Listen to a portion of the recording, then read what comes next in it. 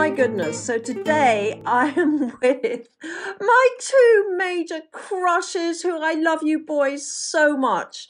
It's duo, the fabulous double guitar sensations. And you've been doing this amazing thing, which is gig in your garden. Tell me how you came up with the idea.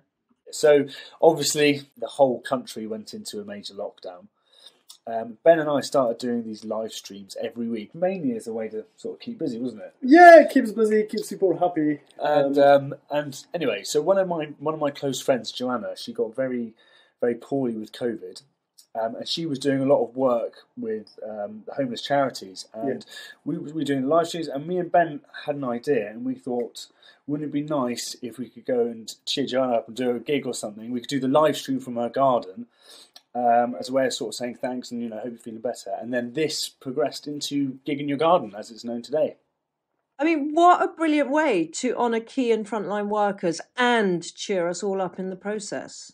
Yeah, I mean, it was amazing. We had a lot of experience, played obviously for a lot of people, and it was great. I remember some good time. We played for, some junior doctors' wedding. Yeah, they had their first dance. Everybody's just really happy. Generally speaking, everybody's really happy to have some music during COVID. So were you going to hospitals as well as people's houses? This was just going to people's gardens, but one of the people we did visit was a wonderful chap called Eamon, who was the chief nurse at Nightingale Hospital, and we played for his family. And also another gig we did, which was great, we went to a care home down in Southampton. Quite an odd setting because there was nobody outside or anything, but they all watched from the balconies and came out, and it was really nice, yeah. I think it's just such a touching thing to have done, and the fact that it sprang from a friend of yours who was really poorly. And so when you couldn't get into people's gardens, you've continued these gigs online every Friday night since March, is that right? Since last March? Yeah, we're coming up to a year now, so... Yeah. Oh my goodness, are we allowed to know any of the songs that you've got on the album? We have some really recent tracks, like Dance Monkey, Bad Guy by Billie Eilish, Despacito.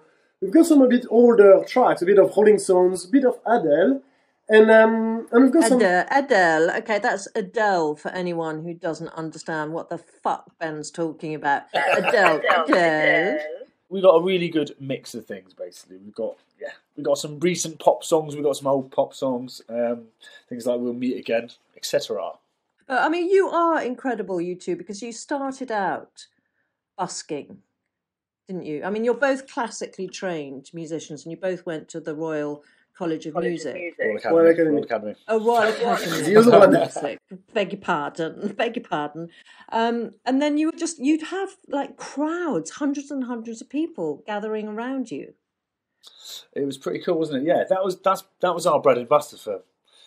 Yeah, we just loved it. When I started beginning to play music and everybody stops and everybody smiles, people sing, people dance. Just people are just generally happy, and it's just a great feeling when you just play music and people are so responsive. For me, there is nothing better than the sound of an acoustic guitar. It's my favourite instrument, even more than the piano. Sorry, Elton, but even more than the piano. And you are truly gifted. These boys, by the way, they very sweetly came for my daughter's 18th birthday and played. And I thought all the kids would be like rolling their eyes and going, oh, Christ, old people's music. But they loved it. Of probably 90% of every single thank you letter we got, you guys were highlighted. And that's from 18-year-olds. Oh, wow.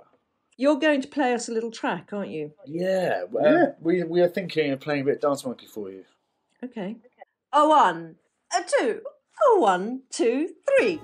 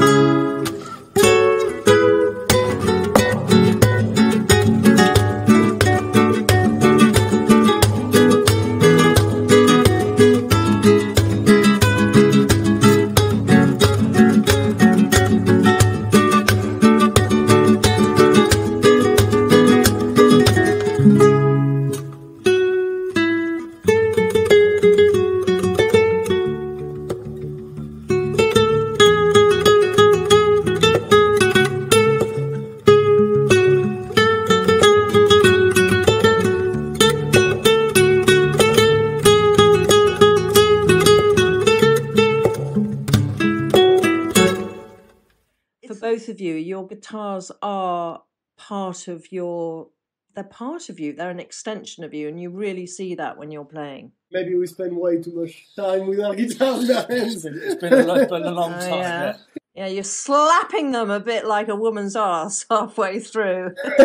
Well, you really are. You're superstars, and I wish you so much luck with thank you very much, Susannah. Gig in Your Garden, and I understand that proceeds will be going towards supporting the Florence Nightingale Foundation, which is just fabulous. So it's all the perfect package. So please, anyone who's listening, you need to get this. It's going to cheer you up, and you will be doing fabulously by supporting a really amazing and vital organisation.